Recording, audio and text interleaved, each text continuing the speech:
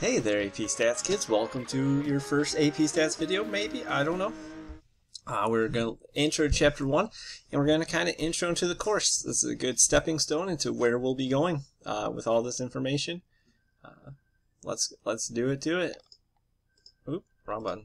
I gotta pause that. So our goals for this lesson will be to identify the individuals and the variables in set data, and to classify them as categorical or quantitative. It's going to be pretty quick and easy peasy. Let's do it. So, what is statistics? Statistics is science and art, okay? It's pretty much going to be to use data to make conclusions about entire populations or see what's actually going on. So we're going to be collecting data and then drawing conclusions on that.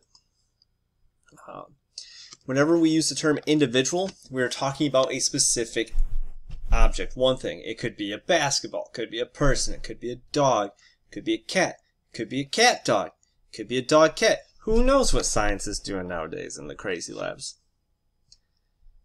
But that's what we refer to as an individual. Variable is going to be the attribute we are studying.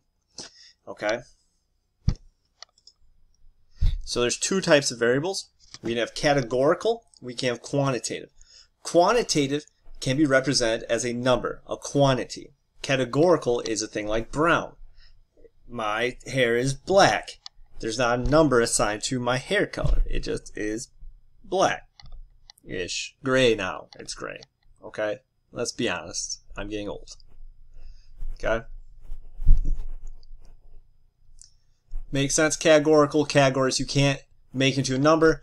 Quantitative is a number, like your height. You can get an actual number for that.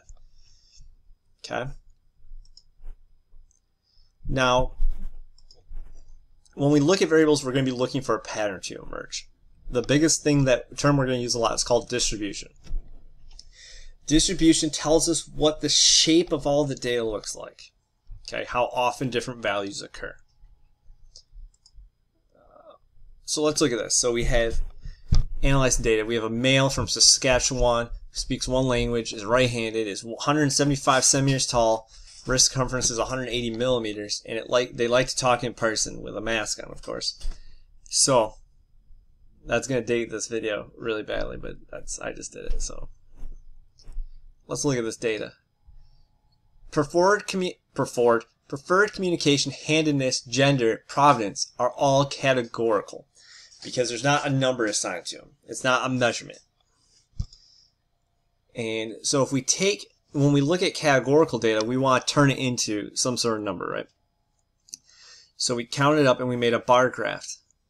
Bar graph is the best communication method for categorical data. Lets you know how many people like what thing or are what thing. Now if you look at quantitative variables, we like to use dot plots. Dot plots are a great way to show distribution of different quantitative data. If we look at the variables, one of the first things we want to do to see relationships is we start with a graph. Because then we can see who has the most, what's the most common number of languages? What's the least? Is there any oddballs? And we add these lists you don't know much about yet, but those are called numerical summaries. They're a summary of all the important data from the set, like mean, median, quartiles, minimums, max. Now, what's a population? Is everyone. Okay, so the population of the world would be every person, but when we get data, we don't want to get information from everybody. That's either impossible or costs too many monies. So we take a sample. A sample is a piece, a representative of the population. And then if we get a big enough sample, we can make an inference about the population. Okay? So we'll go over this more in class. We'll do some activities. Hopefully you can do those two things. I hope you enjoyed your first video.